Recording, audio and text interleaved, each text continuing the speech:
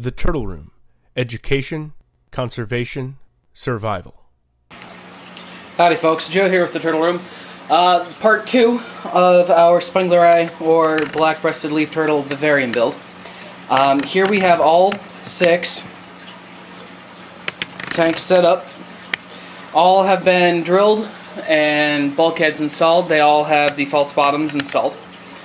So right now what we are going to do, well, also on top you might see some nozzles there for the misting system. So what we're going to do now is we're going to take measurements of the exposed portion of the back and make a background for it. Alright folks, so we're ready to start the background. Now with the Exoterra tanks, you'll notice that, at least for those who have used them, they come with a background. That's what we're looking at here. This is a styrofoam background. They can be used as it is, or they are also easily modifiable. We have chosen not to use these in this current build, as they will be used elsewhere in future builds. So what we're going to be going with, I know that there are many different opinions and options that you can go with. There's the expanding foam, there's also clay. We're going to be using EcoWeb and Spira. Now EcoWeb, this product here, is very similar to, say, a coarse scrub pad for your kitchen. It is plastic strings that have pretty much been bonded together with a resin. This is a synthetic growing media, primarily used for orchids as well as other plants that do not need to be planted.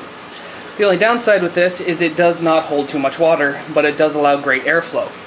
So on top of that, we're going to silicone on Spira. This is a woven fabric, another synthetic growing material, excuse me, that is used to wick water up. So this is a very, very loose fabric, while this is rather dense and, you know, tough. So this is going to be able to grow our mosses nicely, as well as accommodate other growing plants and other plants that we can actually mount onto it.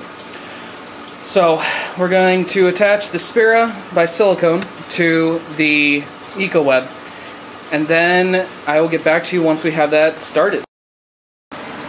Alright, we have cut all of the EcoWeb and the Spira. Surprisingly, the EcoWeb was rather dense and hard to cut through, but we made it through. Now, we've got these 6 sheets, and if we look right here, we've got the EcoWeb on the bottom, we've got the Spira on the top. These two are going to be silicone together. And we are going to take care of that now, and once that cures, I will get you guys back here and show you the next state of the, or at least the next stage of the plan for our background. Hey folks, so we finally have all of our materials in for the background.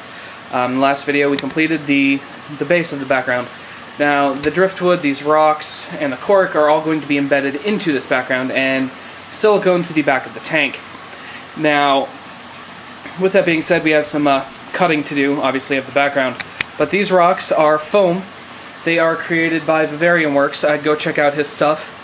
It's absolutely fantastic, reasonably priced, and he has a plethora of options and colors that you can choose from. We've got driftwood and we've got some cork bark. So I will start designing the layout, and I will show you guys how I plan to do everything here. Thanks!